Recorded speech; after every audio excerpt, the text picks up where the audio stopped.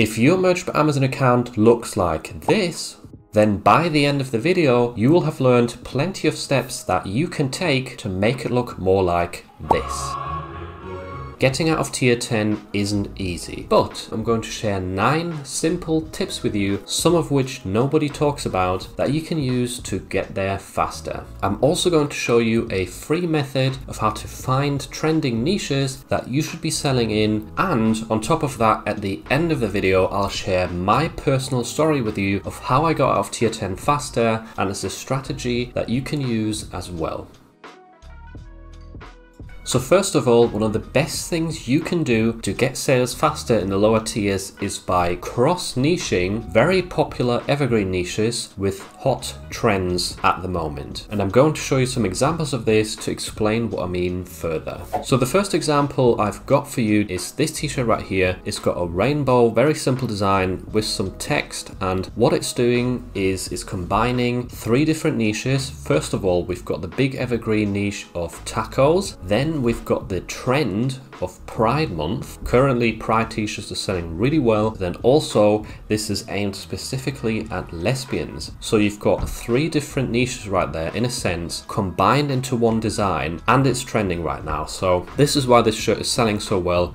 And it also shows if you type in the main keywords that are first in the title into Amazon, because there's only 500 results for this search term, and a lot of these t-shirts have really good BSR. So 12,000 there, 53,000, 100,000, those are all really low. The lower the number, the better the shirts are selling. This is the sort of niches you want to look for. You either want 1,000 or less results. Around 500 and less is even better, and then make sure that the shirts are actually selling well within that niche, and you found yourself a great pocket of opportunity to upload some designs. More examples of this would be this t-shirt right here, where someone's combined fishing, that's the big evergreen niche, with dad, so we're aiming at Father's Day with that, and we've got an American flag in the design. So you could also see this as a 4th of July t-shirt, which is another trend that's coming up soon after Father's Day. So you've once again got 3 different niches, 2 of them being trends, and one of them being a big evergreen niche. And I actually had a different design the other day that I created myself of a popular boating niche that I cross-niched with July the 4th and with Father's Day, and that t-shirt design got a sale the day after uploading it to Merch by Amazon and also on TeePublic. So it is definitely possible to get some quick sales with this method. Tip number 2 is a shorter one, and it may seem a bit obvious, but pricing your t-shirts as low as possible is very important, and I'll show you why. So when people are looking for a t-shirt on Amazon, a lot of them will probably use the sort by feature to change this from featured to price low to high, because people just want to get bargains on here. That's what Amazon is known for. You can get cheap stuff quickly, and if you filter this by price low to high, then you'll quickly notice that the first t-shirts that show up are priced at $13.07. That's the lowest price you can enter while you upload to Merch by Amazon. That way you can basically get the first spot for those people who are looking for bargains. Next up, I've got a quick tip for you in regards to uploading your t-shirt designs, and that is how many colors you select. Now, a lot of people select as many colors as possible. You have the option to choose 10 colors. I used to do this a lot as well, because I thought, well, the more colors there are, the more likely someone's going to find the color that they like and make a purchase. But a lot of times this could actually be hindering you in making sales, because if you have a lot of choice, more choice than you really need, it's going to make it harder for some people to actually pick a color. And then with this sort of overload of options, they just click off and they don't end up buying. If you only give the customer some of the most popular colors that most people like, such as black, asphalt and navy, then they only have 3 choices. They think, oh, I don't really like grey, but black looks good, and they go for black and they're done. So as you can see right there, there's not much thinking that has to take place to make that choice of finding your color. If there's 10 options, someone might sit there for 5 minutes thinking, oh, which color should I choose? And they'll end up not choosing the t-shirt at all because they can't make up their mind. So definitely try and stick to sort of 3 to 5 colors. Royal is also a popular one.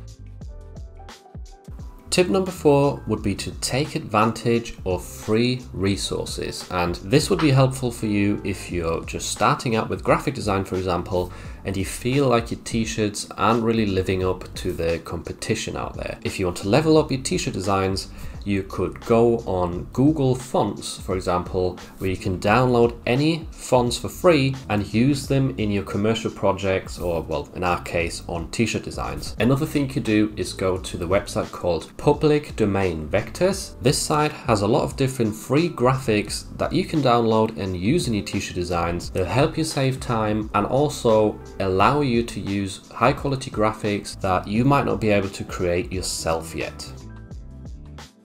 Moving on from that, I've got another little strategy that you could be using to make some easy sales quickly. And for this, I'm going to tell you a story because last year I found a trend in, I think, a trend video on YouTube called Jewish space lasers, and it sounds ridiculous, and it really is. I don't really know where it came from. I'm guessing someone just mentioned that phrase in the news somewhere and it was sort of popular for a few days and then people just forgot about it. And what I thought is, at the time, this is not going to be a massive trend, probably won't make a lot of money of this, but I think it'd be fun to create a space themed design around this, and it might pick up a few sales because it's just a smaller trend that not a lot of people will bother entering. And that's exactly what happened. I made a few t-shirts, I put them up there. I think I maybe got like 10 sales in a month from this, so nothing crazy, but 10 sales is what you need to get off tier 10. So what you should learn from this story is it's not always necessary to enter niches or trends like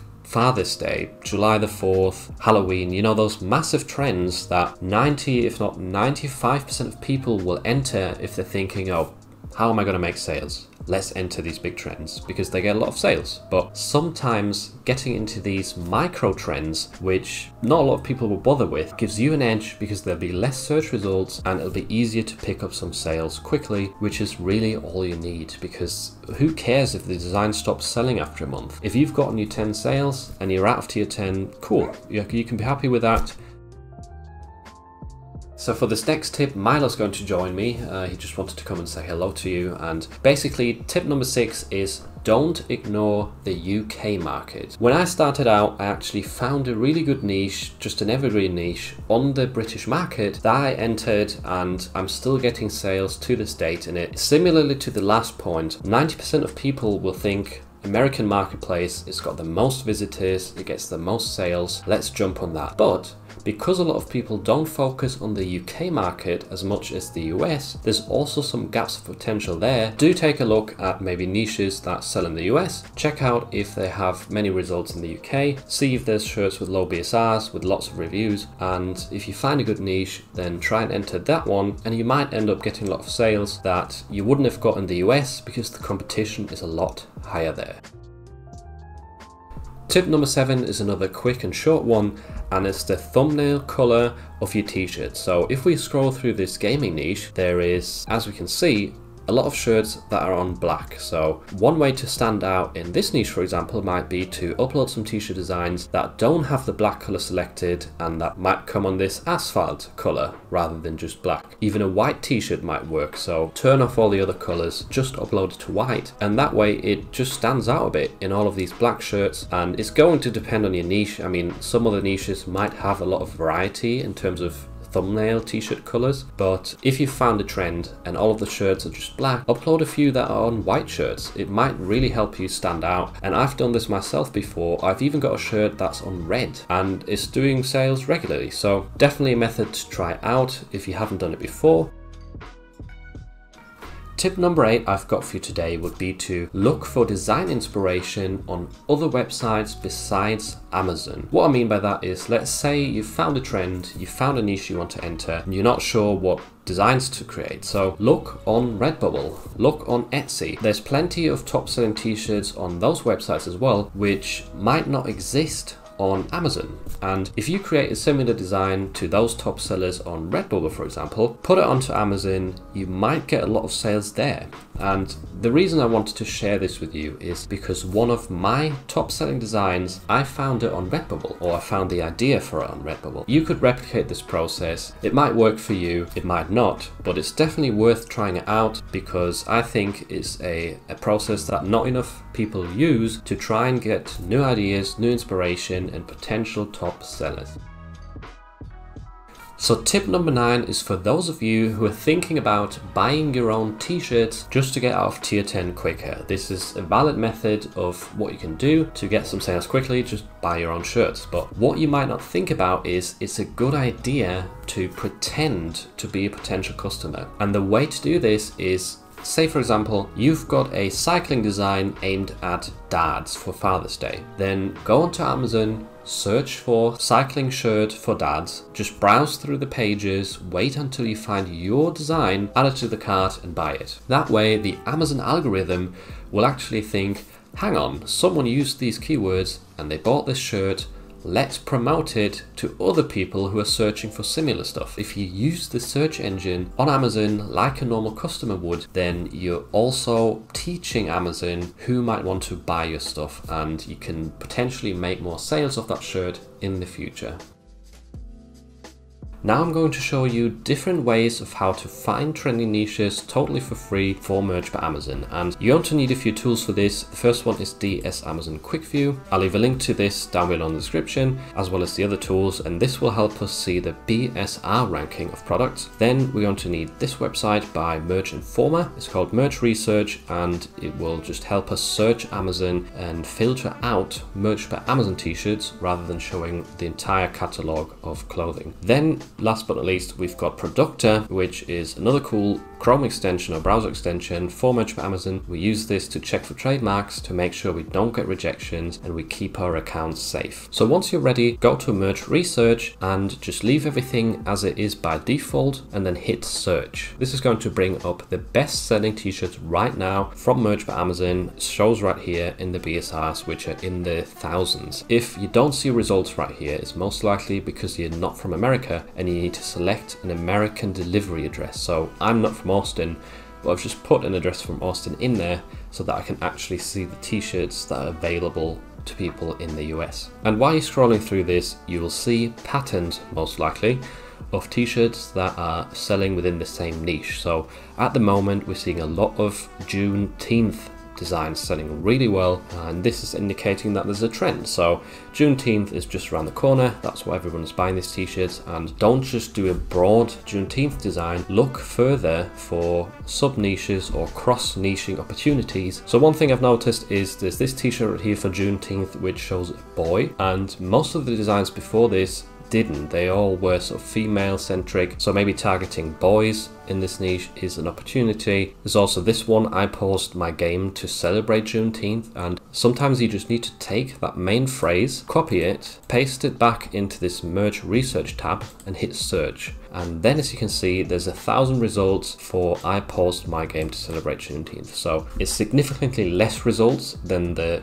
parent niche of Juneteenth, but it's still quite a lot. So I would be looking for something that's either below 1,000, anything below 500 is a really good niche to try and attack. This one's maybe not ideal, although a lot of t-shirts are selling well. So maybe you can find an idea to cross niche even further. So here it's gaming and Juneteenth. Maybe you'll find a way to add something else in there to make it 3 big niches crossed over, and that way you could potentially pick up some sales in this niche as well. Another thing you could do to find niches or trends is changing this filter right here from featured to newest arrivals. And what's that going to do is it's going to show us the t-shirts that have been posted most recently. And you will notice that most of these don't have a BSR rank. That's because they haven't sold yet. The goal here is to scroll through until you find a t-shirt that does have a BSR. And obviously that's always a good sign if a t-shirt that's been recently posted has sold. So for example, this t-shirt I just came about, I'm sorry you're straight, is sold, and it was just posted on June 13th. Copy the main phrase, head back to the Merch Research tool,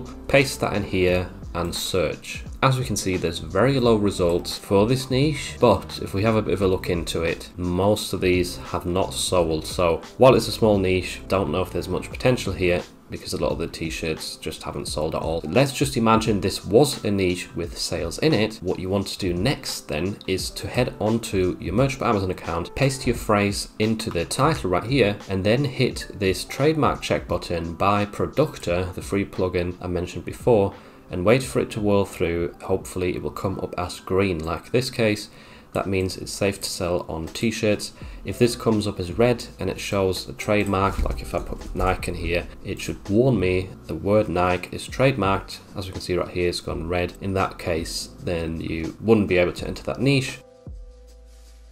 And now we've come to the part where I'm going to tell you my story of how I got out of tier 10 faster. And it's a very easy method that any of you could replicate. All you need is friends and family. And what I basically did is I messaged a lot of my friends, I messaged some of my family members, and I said, look, I've started this new thing, I'm really passionate about it, but I need some help from you and I'll give you something in return. And I said, do you need some custom t-shirts? I will design them for you. I'll do whatever you want, whether it is for your partner's birthday or for your football team, your gaming team, anything like that. I'll help you create a cool design. You don't have to do anything other than buy the t-shirts for a cheap price. I would price them as low as possible, and for example, one of my friends being in the army, his sort of squad or roommates, they all had an emblem and they wanted to wear it on a t-shirt. So that way I got, I think it was over 10 sales just from my friend and his squad mates in the army. And you might think, well, if I message my friends about this, they're not going to be interested. They'll think I'm just weird with this Merch by Amazon thing. What does that even mean? But really, in the most cases when I messaged people, they were really happy about the offer, and even though some of them didn't want any t-shirts, a lot of them did.